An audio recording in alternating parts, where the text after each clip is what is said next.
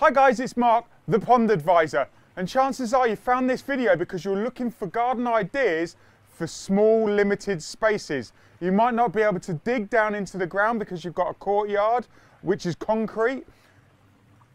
Let me tell you now and let you into a secret that you can still have a pondless water feature or a pondless waterfall and you don't have to dig. All you have to do is basically build a retaining wall around the reservoir.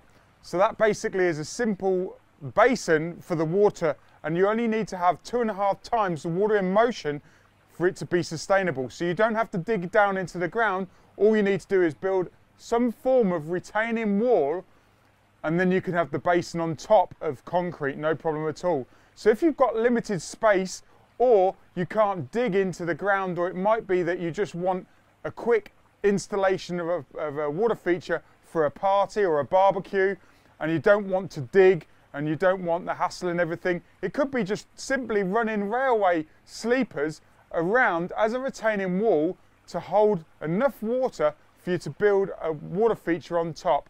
And there's basically a magic thing, it's called an aqua block, and that basically holds the water and it supports the rocks and the stones and the gravel on top of the actual reservoir. These aqua blocks are a lot better than just filling the hole full of aggregate. So it basically it holds 2.5 times more water than just simply filling a hole full of aggregate and then filling it full of water. You only get 35% voids between the stones, where with an aqua block you get 95% space. So if you've got a small area or you can't dig in your garden, then you can still have a pondless water feature.